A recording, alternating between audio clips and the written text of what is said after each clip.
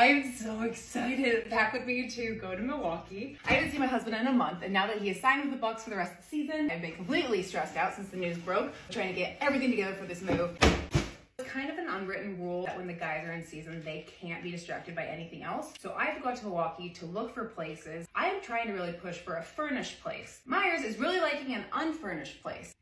Furnishing a place for 3 months? I can't wait to see him. Winter clothes take up so much room. I feel like I'm not even packing a lot. Which one do you think's heavier? We need a measuring tape because I'm going to look at apartments, and if I have to furnish one, I will be staying at some point. Please extend.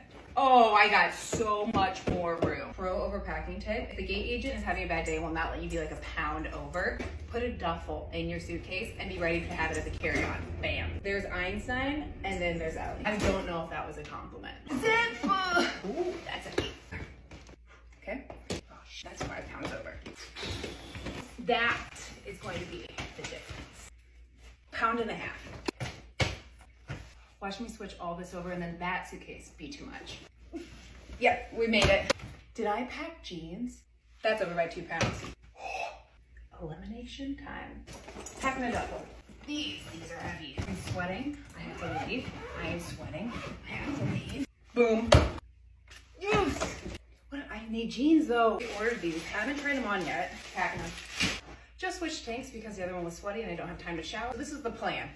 I was gonna wear this with this coat, and now I have this backpack. It is time to head to the airport.